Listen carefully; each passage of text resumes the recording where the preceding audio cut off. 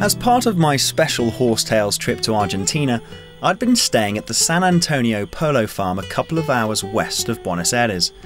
It was the end of an afternoon of polo, and as the ponies were being led away, someone said that one of the grooms wanted to show us something pretty out of the ordinary. Now, I was well aware that Argentinian polo grooms are some of the most natural and relaxed people you'll ever find around a horse, but what I was about to see took my breath away. Juan and Tia had gone to one of the paddocks and chosen, at random, a mare who, although broken and schooled as a polo pony, had never before experienced anything like what was about to take place. Juan begins by loosely tying one end of a leather strap just below Alicia's near fetlock. Passing the other end of the strap over her back, he then lifts her near foreleg and gently ties it up so that she stands quite happily on 3 legs.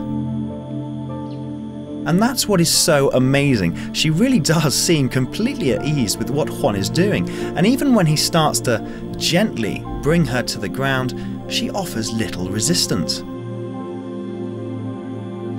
Once down, Juan unties the strap and she lies almost completely motionless, making no attempt whatsoever to get to her feet.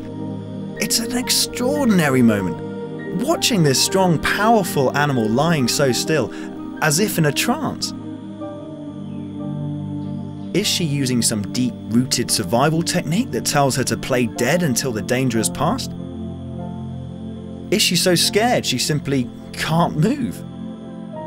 Or has Juan communicated some subconscious message that tells her everything is okay and there's no need to struggle?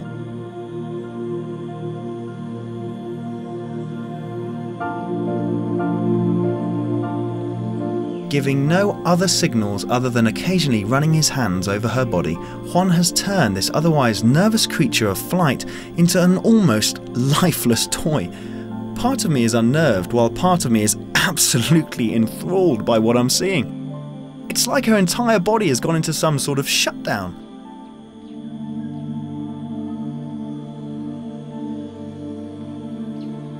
Whatever has taken place, and when I later asked him, Juan was himself at a loss to explain what was happening.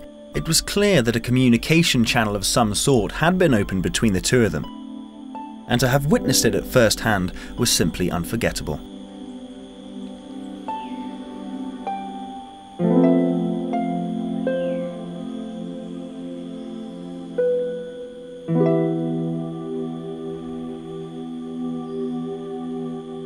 As if to prove that the mare had not suffered in any way whatsoever, and like a hypnotist bringing his subject back to the real world, Juan did or didn't give some indiscernible signal, and Alicia calmly got to her feet as though nothing had happened.